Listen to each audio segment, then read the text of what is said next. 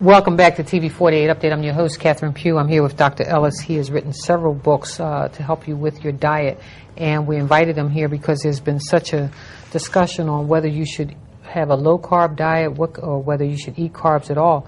And he's written a book called The Net Carb Scam. And so many of us walk into the store trying to make sure that we're on a low-carb diet, and we might see a bar that says 2 grams of 2 carbs, but that might not be what's really in that bar. Well, you've got a couple issues. Mm-hmm. It's not what's in the bar. Okay. And there's evidence coming out that the information that they're actually putting in the box is incorrect. Mm-hmm. People have been taking the food and sending it to laboratories to get the actual counts, and the numbers are not matching what's in the box. So you're getting buffaloed in 2 ways. False information is being put in the box, mm-hmm. and additional false information is by discounting some of the carbs that are in the box. Mm-hmm. So, I mean, how do you get around that? You stay away from packaged foods. Okay. No packaged right. foods. That's the way to do it. Just buy yourself a little book on the calorie content and carb content of different foods. They're all over the place. Governments put them out. Everybody's put them out. And you just eat whole foods. Mm-hmm. Just stay away from packaged foods. I never touch a packaged food. So no candy bars. Well, if you do, you know what you're doing. Okay. I mean, things don't have to be that absolute. If you know how it works, you don't have to have this rigid set of absolute ideas. Okay. For example, Atkins, for most Atkins people, they could never eat more than 30 grams of carb a day. I'll tell you from experience, very few people can consume just 30 grams of carb a day. All right? So that was mythology from the get-go. Mm-hmm. And it was too restrictive. You don't have to be that restrictive. A low-carb diet does not have to be that restrictive for you to get a low-carb benefit. You have to reduce them enough for the benefits to begin, but you don't have to go that low. Well, with the Atkins, and even with some of the other diet or some of these exercise or diet companies that shell out these various diets, they have these even regimented diets that you should, recommended diets that you should be eating. I won't even give my clients it. I refuse to give my clients a diet. Mm-hmm. Like a menu. Give me a menu. Tell me what to eat. I refuse to do it. I want to teach you how it all works. Okay. Then you have the power to decide what to eat on your own. Okay, so when you say teach us how it works, pointing out... What happens to the food that you eat? Okay. How does the body dispose of it? Mm-hmm. Where does it go? What happens if you eat 8 meals a day versus 2 meals a day? What happens if you eat this many calories versus this many calories? Teach you how many calories you need every day, so you know exactly how much food you should be eating.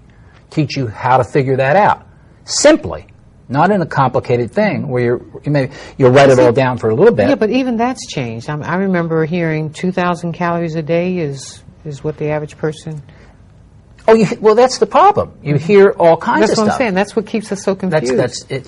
And when I teach you how your metabolism works, your metabolism is dictated by 2 things. Mm-hmm. Your resting metabolism is dictated by your body size. That's it. Okay. The bigger you are, the more you burn sitting here at rest. And you can figure all that out by a formula, by plugging your height, weight, age, and sex into a formula, and you'll know how many calories. Mm-hmm. If you really want to get it accurate, you go get it measured. But the formula is pretty tight. Mm-hmm. The next number of calories you burn are those calories you burn through physical activity. So I teach all that in the book. So we get rid of that mythology. Mm-hmm. You've heard all the stuff, people fast and slow metabolism. It's all nonsense.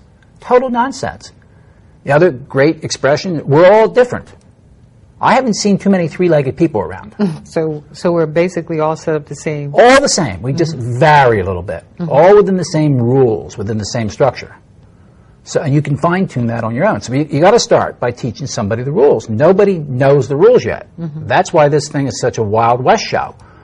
Because there's room out there for every new guy to come along and preach his idea about how he thinks it works. Okay. Well, somebody may say, rules. How many rules do we have to know? I have a flow chart in this book that covers. I forget what page it's on.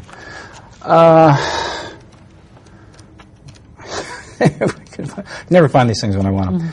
Mm-hmm. The basic number 1 rule is what I told you. Okay. All right. The next important rule is how does diet composition affect it? All right. Low carb is great because it reduces your appetite. Okay. All right. When you lose weight, your metabolism slows. Okay. So you've got to make adjustments in the amount of food you're eating and/or in the amount of activity you're doing. Mm-hmm. At that point, you pretty got it under control. Okay. Now, there's sub-things, but none of them are really the rules. Okay. So the rule is that calories count. The rule is that carbohydrates are converted to fat. When you know these things, then that gives you the basis for understanding what type of food you want to eat. We're going to eat food for religious reasons, or we're going to eat it for belief reasons, or are we going to eat it because this is what happens to it in our body? You've got to make that choice. Or are you caught up in another fad? But we'll talk about that in some more. Or do you like it? You know, if you like certain foods. But you've got to know if you choose to do something that is against the rules, you will pay some part of a price for that. And what the consequences Right. might be. Look, we'll talk some more when we get back. Stay with us. We're with Dr. Ellis, and we're going to help you understand those carbohydrates and what kind of diet you need to be looking at, or how you should eat. I think that's a better term. I think so. We'll be back.